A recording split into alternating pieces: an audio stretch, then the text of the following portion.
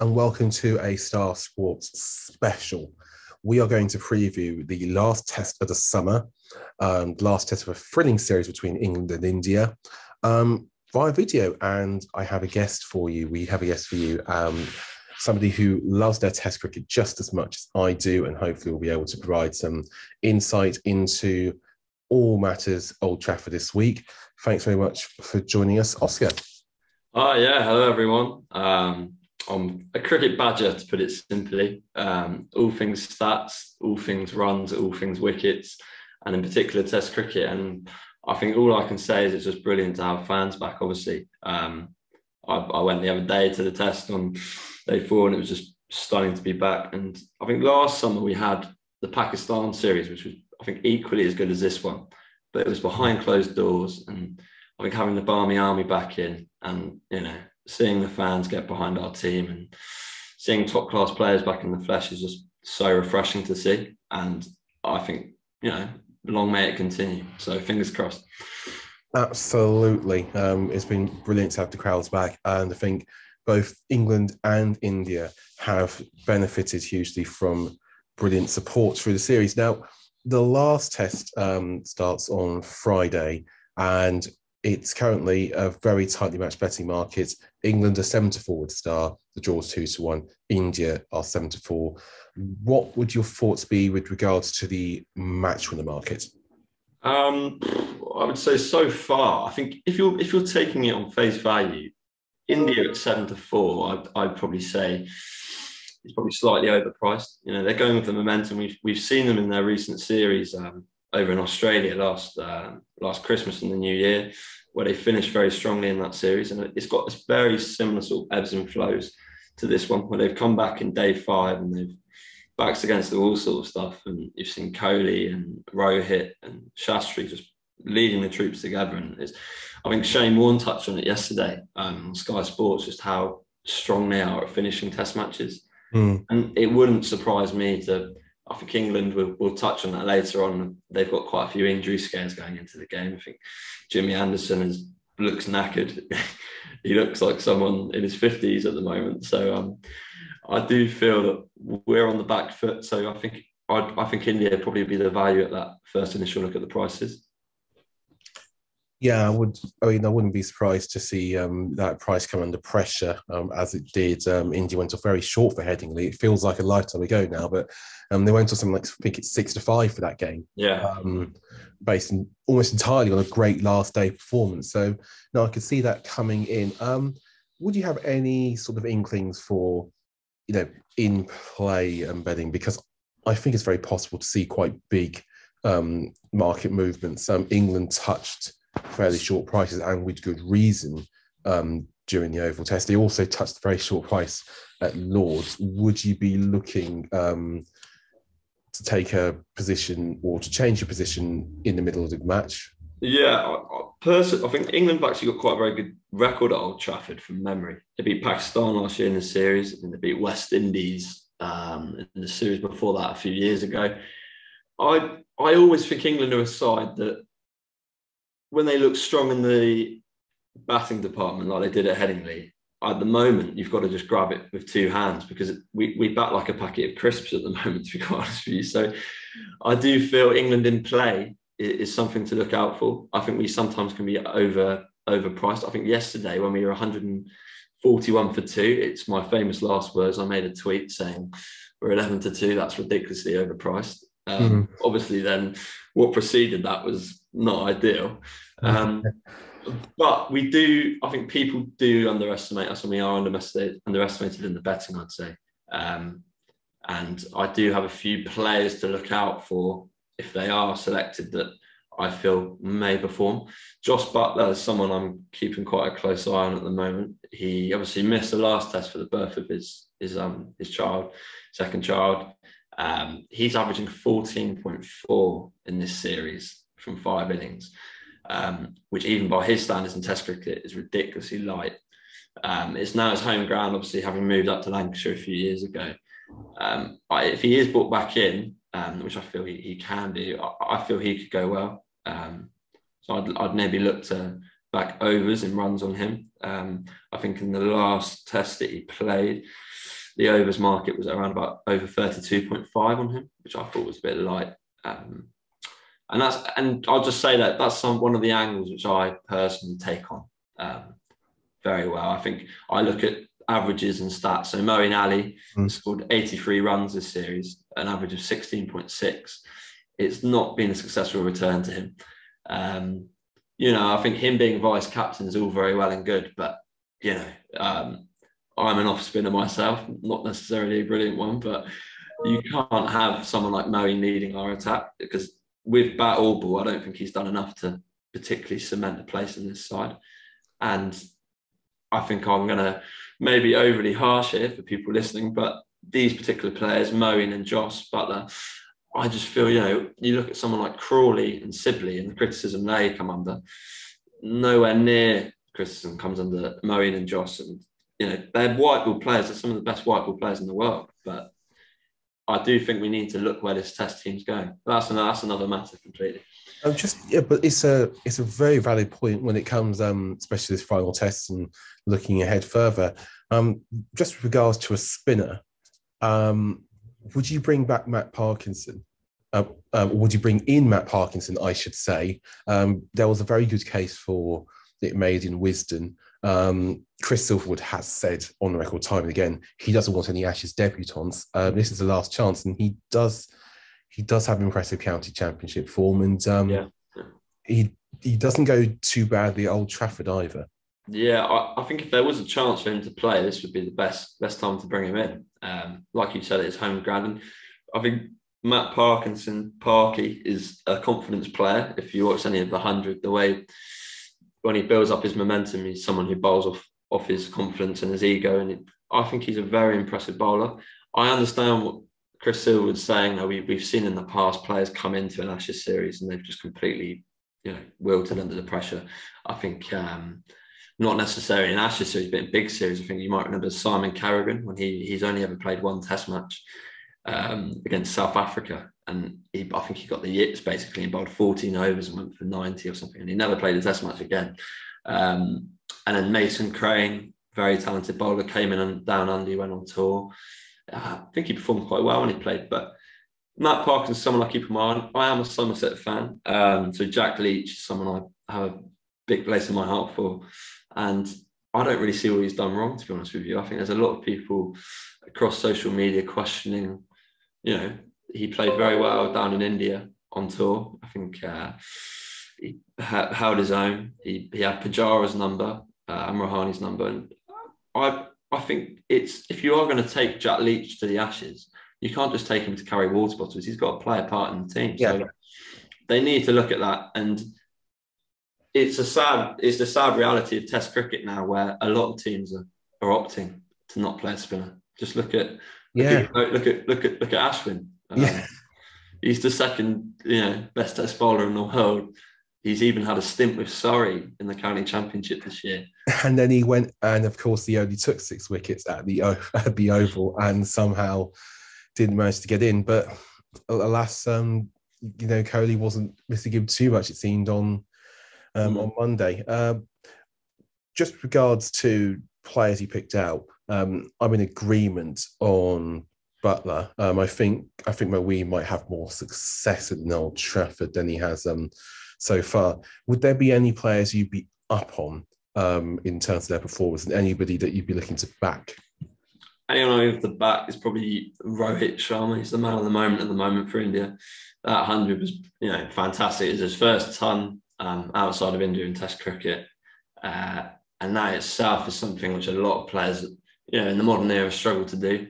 People are so dominant at home. So for him to come over here, and he's made starts all series. I did see, I think Richard Mann did call that Rohit to be man of the match. And was he man of the match? I don't know. He was man of the match. Yeah. So that's, and before the test, I'm sort of kicking myself because he got in every game. And he's too good a player to go a whole series without making a massive impact on the game. So that to back him up, I'd go with him again, actually. I think he's in brilliant form. And obviously he's got a massive role to play in the tactics of the side and helping Kohli with the on-field stuff.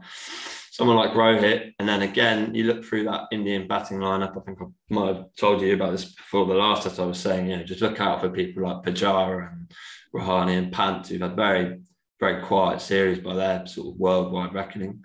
And someone like Pujara and Rahane, who, getting later on into their career, they're playing for their place in the best test team in the world, arguably. So watch them for runs. I would look to back Pujara again, into maybe in a 50 market, Pujara to hit 50. I think he's 2 in a row now. And once again, we talk about confidence in players. He's someone, he looks so much better than the first few tests, you would say. Yeah, that's very true. Crucial point though, would you be happier to back him in the second innings than the first? Pujara has had his first innings.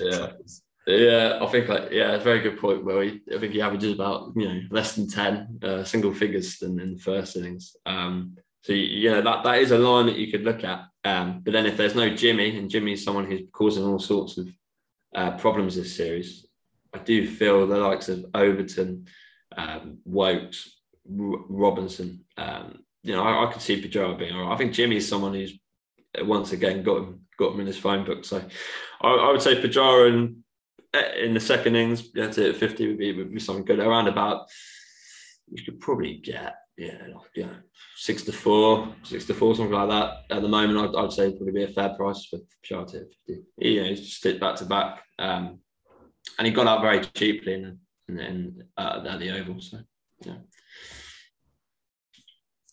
I would agree with that.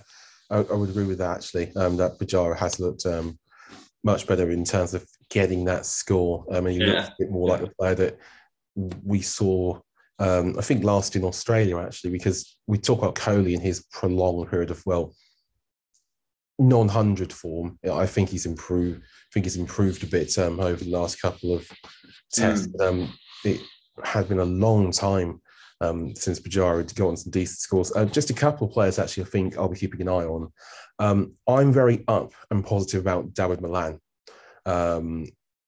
He's in the same way that Chris Wokes has returned to the side and instantly looked very comfortable and instantly provided a crucial role. Malan has looked very comfortable and was stupidly run out on Monday, which did not help the cause. No, not one bit. It was club cricket sort of cool. Yeah, it was village. And to be fair, for all that there have been some poor shots, generally speaking, the standard's been incredibly high, especially when you consider that both teams have had a fair few injuries to deal with. India came in. Yeah. And well, you've got to remember as well, India have been over here for months. It's like, and I think that weirdly at the start of the series, I was saying to people, England are going to be very slow out the blocks. It's a thing that's happened in a lot of series. I'm wondering now when our last opening series win was. We don't start a series very well. I can't remember us winning the opening test.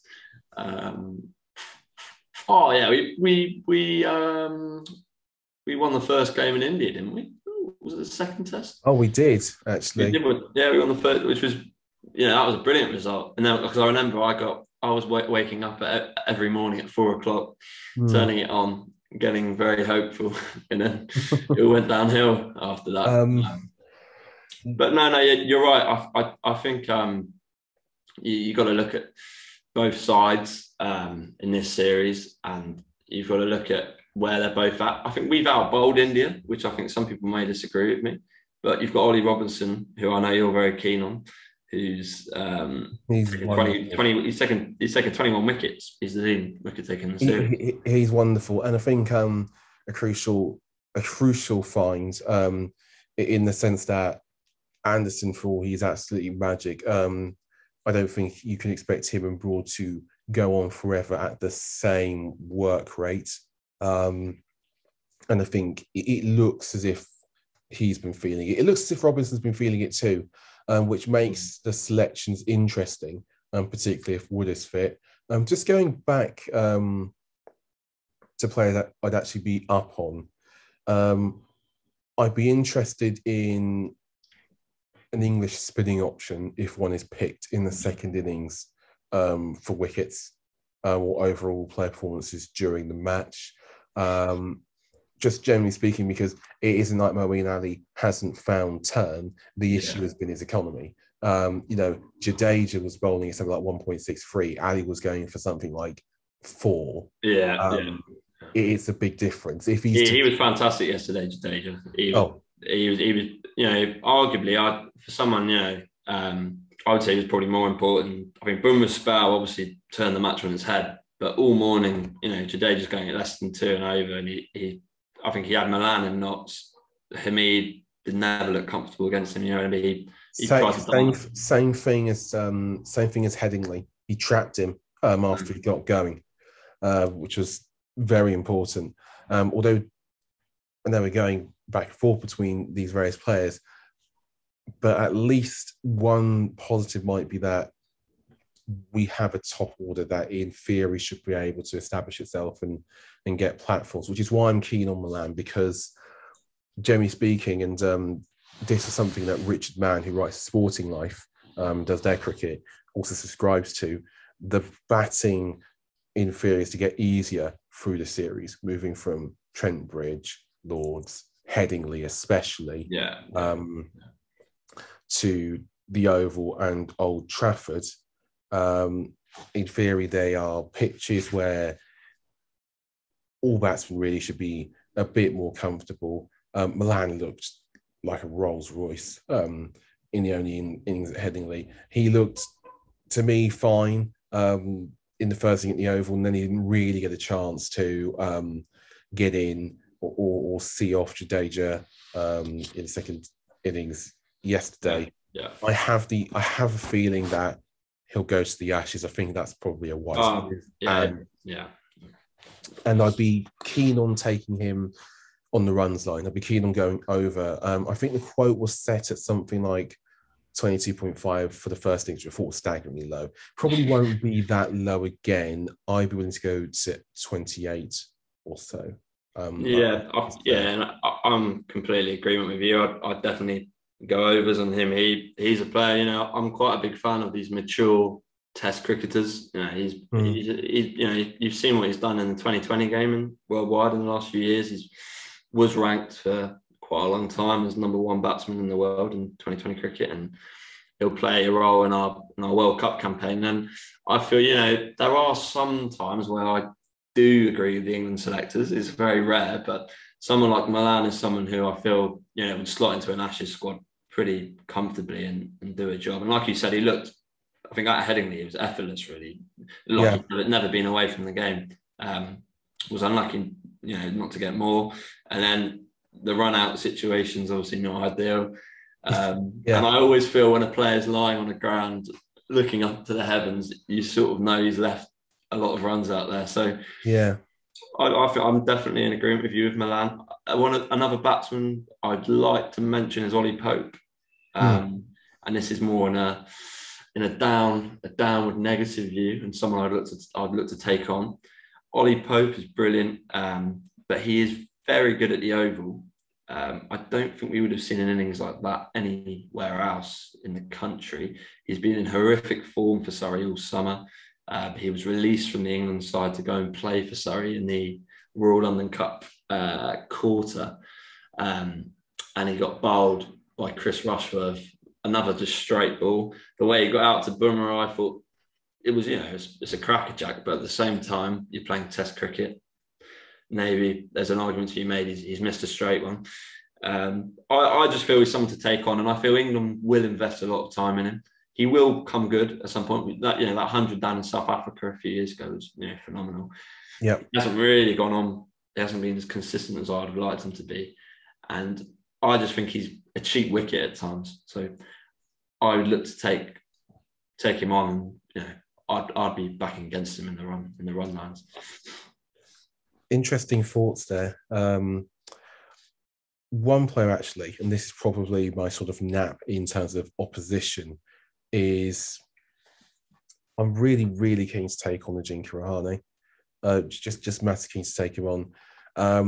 It is not that he is a bad bat, but it's, I think, a matter of him just struggling badly for runs in general. And I think just being better in general outside of England. Everywhere else, I think, in the world suits him more than England. The two places I've seen him really struggle off the top of my head are New Zealand, although to be fair, batting in New Zealand is very, very difficult now. Yeah, with that attack as well. Yeah. You've got someone like Carl Jameson, 6'10" or something, coming in at you. So. Absolutely. But no, he looks generally out of nick. He's been targeted. England know where his vulnerabilities lie. Sometimes he'll get a bit more protection from the new ball if Rowett and KL can make starts. But I would still not be overly convinced about that. And his shot selection at times this series has been poor. It's actually been quite interesting. I haven't seen too many examples of really, really poor shot selection. The only two I can really remember in terms of giving wickets away were India at Headingley.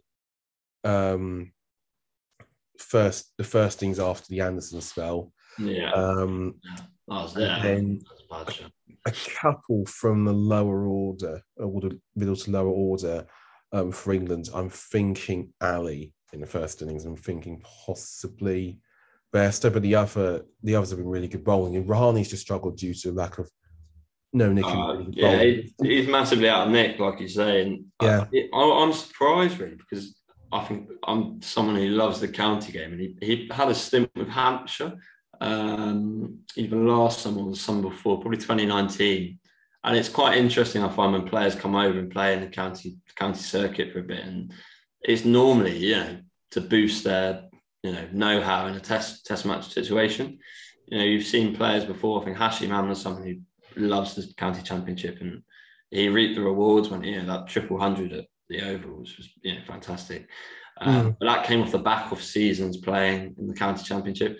So Rahani's someone, I think maybe he is someone who's been on the downgrade for the last sort of 6 to 12 months.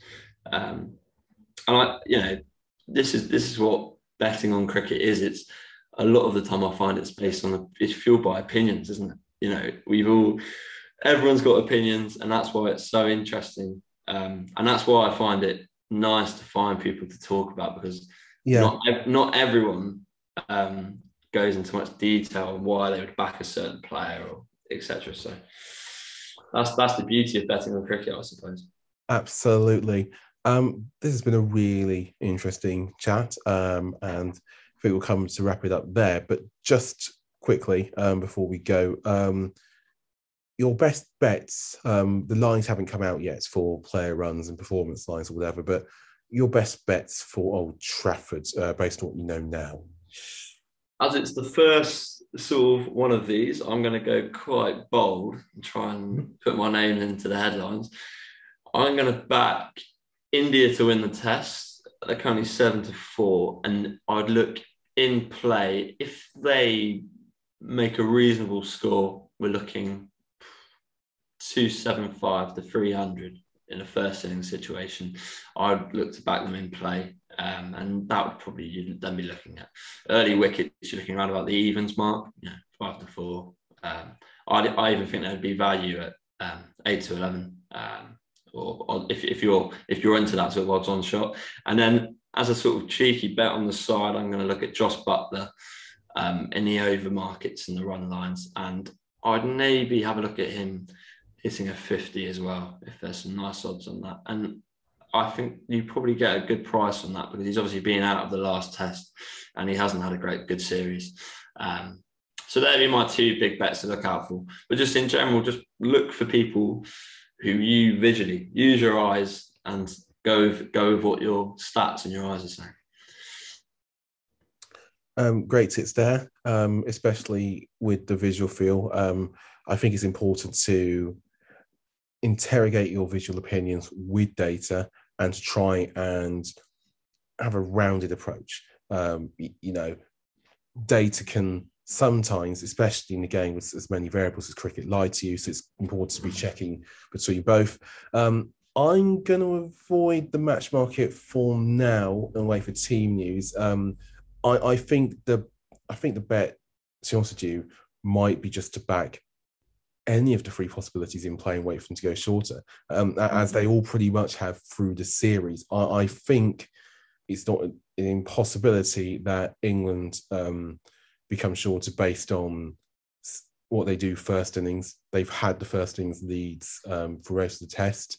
At which point, if you believe India can do what they did at Lords in the Oval, they've already proven to, and you think the surface is good, you could back them with a bigger price, or you could even do vice versa, based on what's happening. So I'd be sharp for those markets. I'm going to go with Dan Milan, first innings 50, and to score anything up to 28.5 runs or over. I think he's up to fantastic, Nick. I think Old Trafford should be ideal for him. He plays all of the various styles of bowling very well, and has seemed unbothered by the hostility of Bumrah and Siraj. Obviously, their bowling's been fantastic, but he seemed less bothered by it than anybody bar Root. And I don't want to be opposing Root in the top run scorer markets. Even in the second innings at the Oval, he looked comfortably best until he dragged on. So I think that's the way to go for it. And I'm going to go under whatever runs line is set for Ajinkya Rahane. Yeah. And in terms of the second innings, look out for the spin option in terms of price for amount of wickets taken. If Parkinson was to get called up, I'd be keen to back him in that way. Heck, even if Leach or Best was given a call up, I'd be keen to do that. And last but never least, I think it's worth looking at Joe Root's runs line just to see if it isn't too close to 50. I'd probably back him to be 30 or so in the first innings, especially as Hamid and Burns, generally speaking, have looked like a better opening partnership. That new ball is not doing as much, and Root's had pretty much every style of bowling worked out. The only two occasions when he's been out have been drag-ons, and I feel he could adjust his game to deal with that. Yeah, I'd agree with all of that, Will. I think, and the spin is going to be about the spinners for me looking in these teams this week. Ashwin, obviously we've hardly spoken about him, but if he does come into this fifth test, I think he's got a lot to prove. I think he's going to be, he's been cooped up all summer watching cricket with blankets over his legs. So I think Ashwin is definitely someone I could see making an impact on this game if he plays. And then likewise with the England spin option, Leach, Parkinson, Bess, whoever it is, I think, this is a massive moment for them looking forward to what we've got in the winter. So, and I think for all the players, people like Milan, like you said, he hasn't, in my head, he's not got a lot to prove, but in the general England fan base and the cricket lovers, I think he probably has got people knocking him every minute of every day. So I think, they're good picks. On the Milan one, something I might have to get involved with. Yeah, I get the feeling like he is not far away from another first innings 50. And I think it's a different job now. I mean, this new combination of Hamid and Burns is young. It's very young. It's in its infancy. But what we do have, I think, are two players who have the ability to navigate the new ball a bit better. And then once they're in, to occupy the side of the crease and just reduce the risk to Root and to Milan. So I can see him getting the best of that on a pitch, which I think will be easier for him then. Oh, yeah, and definitely. Just sorry, last thing, someone we haven't mentioned is Hamid. I think he is surprised. He surprises me every time. He doesn't ever look, massively confident at the crease. I think his 250s have been brilliant, but it's going forward. Can you imagine him against Pat Cummins at the Gabba? I don't know if I can yet, but he shows a lot. And I do like the way he goes about his business at the moment. And it's a brilliant story, coming back from playing as a teenager and then coming back into the Test side. And I think he may be undervalued actually in the run lines. And I think he's someone to look out for in terms of people underestimating him, like myself, like I've just done that. So he's someone I'll keep a close eye on to see how he develops, definitely. Absolutely. I mean, one last thing I should say is he's been excellent in the field. Yeah. Excellent in the field. The amounts of boundaries he saved. I counted. I think it was possibly double figures in each innings, and that has been very underrated. I know there's been a lot about our slip catching, which has got to improve. You feel if we're to have any chance, but in terms of saving the amounts of runs, chasing everything, you saw him with the lid on as well, at short leg. He's very solid in there as well. And these players, when they come in for their debuts and they come back and new into the test side and they get chucked in, a lot of them, often do quite well, which isn't, you don't want to be brilliant at short leg, but he's very good. He's very good. Absolutely. Well, thank you very much for joining us, and do enjoy the test, and hopefully you enjoyed this preview too. Drop any thoughts in the comments, and maybe we'll be doing this again sometime in the future. Yeah, brilliant. Thanks for having me, Will, and good luck for everyone having a bet, and enjoy the cricket. There's plenty more to come.